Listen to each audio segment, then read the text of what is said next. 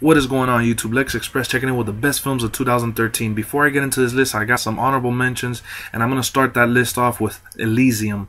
I really enjoyed this gritty film, but it was such an awesome story that was told in a sci-fi, futuristic way. You know, sacrifice yourself for the greater good. Really good movie. Matt Damon did a phenomenal job in the role that he had. Really cool movie to watch. Really enjoyable film. So yeah, next film, Getaway, a movie everybody hated, but for some odd reason, I love the chases. I love the getting away from the cops.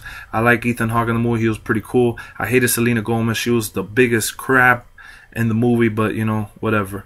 World War Z, man, this movie was awesome. Brad Pitt in a zombie movie. I was like, wow, this has to be epic. And yes, it was. They're gonna make a sequel for it. Can't wait to watch that as well. Can't wait to watch that. Wow, I'm gonna leave that in there so you guys can get a good laugh. Next movie, Two Guns, Denzel Washington and Mark Wahlberg. I really enjoyed their chemistry, aside from a lot of people saying that, you know, it wasn't good and the story was stupid. You know, it's not a Denzel Washington, you know, thick soup story, but it was this all-out action, you know, enjoyable story. And that's what I really liked. White House Down caught me by surprise. A lot of people said, oh my god, you know, Olympus Has Fallen was way better, da da da.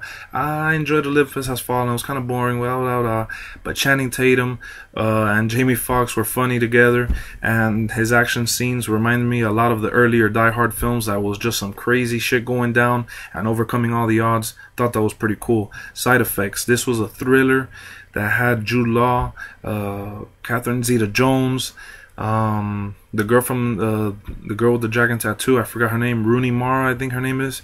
Really good thriller. If you guys haven't seen it, check it out. Let me know down below what you guys thought about it. I saw it on Netflix, really enjoyed it. A sequel that should have been made as soon as the other one ended. It's Kick-Ass. I really loved the first one, was dying to get a sequel, finally came out, and really enjoyed it. I thought it was almost as good as the first one. Almost as good as the first one. I don't know what the hell that was. But yeah, on to the last film on my honorable mentions. I gotta put a chick flick there, simply because you just have to. There's always that one good chick flick, and for me this year, it was Safe Haven. Really enjoyed the story. Really enjoyed the film overall. And I watched it multiple times. So I just had to put it on my honorable mention. Now let's get into the top 10 list. That's what you guys are here for. We're the Millers at number 10. The only comedy I have on my list. I think this is the best comedy of the year, hands down. I haven't seen The Internship and I haven't seen all the films, but for me, this is the best comedy of the year. Number 9, Pacific Rim. Wow. I just love that big robotic Transformers feel, that epicness going into like this dinosaur type fight. It was awesome. Awesome film. The way the 3D was shot. I saw it in IMAX 3D with my boy David and Brian. We all enjoyed it. Awesome movie. Number 8, The Call. Wow, I was intense. My hands were sweating. I was all into the movie. I just didn't know what the hell was going to happen. And usually when a movie does something where I can't predict what's going to happen, it's when I enjoy it the most. So I had to put it on my top 10 list because I didn't think it was going to be as good as it was, and I ended up really liking it. Number 8 for my top 10. Number 7, The Wolverine. The 3D wasn't as good as it should have been because it wasn't in 3D. But Hugh Jackman was phenomenal as Wolverine again. I really enjoyed the story. Wolverine vulnerable, overcoming the odds, and becoming Wolverine. That was awesome. Number 6, Iron Man 3. Full of action. Had too much comedy for my taste. But we now know how important Tony Stark is. How awesome he is without the Iron Man suit. Yes, we needed to see that. Number 5, Star Trek Into Darkness. Wow, what a sequel. This movie was awesome. Never slowed down. Really enjoyed it from beginning to end. The 3D was phenomenal. J.J. Abrams, can't wait to see the third one. Can't wait to see Star Wars. You did a great job, bro. Number 4, Now You See Me. Jesse Eisenberg, Morgan Freeman, Woody Harrelson, James Franco's brother. Awesome cast from top to bottom.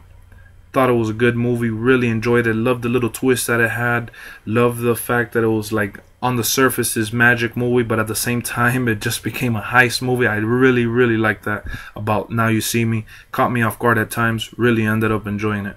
Number 3, strictly here for the action, but very enjoyable action, over the top action, Fast and Furious 6.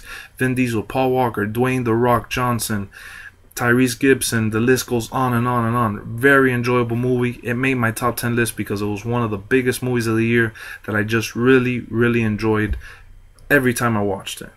Number 2, Wow, a lot of people hated this. Didn't do good in the box office. I don't know why people didn't get it.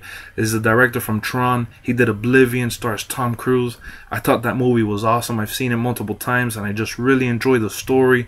I love the dramatic feel to it towards the end. I really like how things fall into place and how I just liked it. That's it. I'm not going to explain myself. I just liked it. That's it. Let me know why you guys hated it. If you hated it, please let me know. I want to know because I want to talk about this movie. Number 1 is Man of Steel. This movie was action-packed with a quick pace to the storytelling. That's probably the negative downfall of it, that the origin story should be slow and told in the right way. But this one was told fast-paced. I took it for what it was and still ended up loving the film simply because Henry Cavill is definitely the Superman that I wanted to see. This tough guy that, you know, is really hard to overcome. General Zod came close maybe for a split second, but Henry Cavill as Clark Kent looks promising. And Henry Cavill as the Man of Steel was awesome. Thanks for watching. Let me know down below which movies you enjoyed. I'm sorry if I didn't mention some of the movies like Great Gatsby, Wolf of Wall Street, Out of the Furnace, American Hustle, movies like that. I haven't watched it yet. I'm gonna be watching them soon, but unfortunately, I didn't watch them in time to make this list. So yeah, YouTube, Lex Express checking out with the top 10 2013 films. Peace out.